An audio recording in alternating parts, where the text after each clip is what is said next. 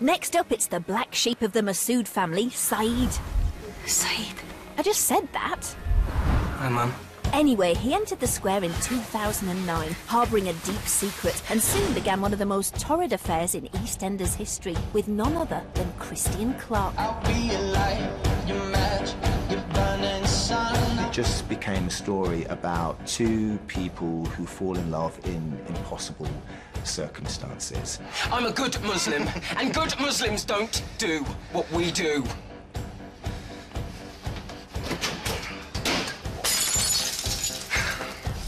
Will you do me the very great honour of marrying me?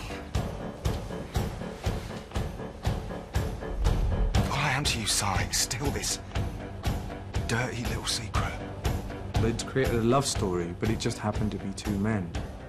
And one of them happened to be a Muslim. I love him, Mum. I've tried not to, but I can't help it. Then try harder. Marry Amira. I think as a viewer, you'd be going, oh, for goodness sake, they love each other, leave them be.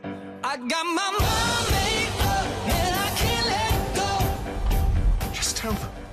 Speak to me! I'm gay. No! I'm sorry. I'm a gay man in a sham marriage, and your poor daughter deserves better.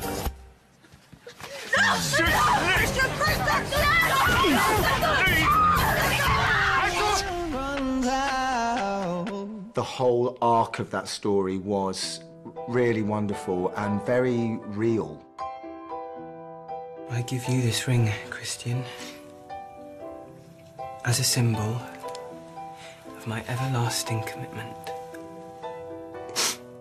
It was beautiful, and the tears that I cried in those scenes were real. By the time Christian and Syed left Walford, they had something of a rarity on EastEnders, a happy duff-duff. It was really important, I think, to us and to the viewers who had supported that story, that there actually was a happy ending, even if it was to Birmingham. There's no sunsets there.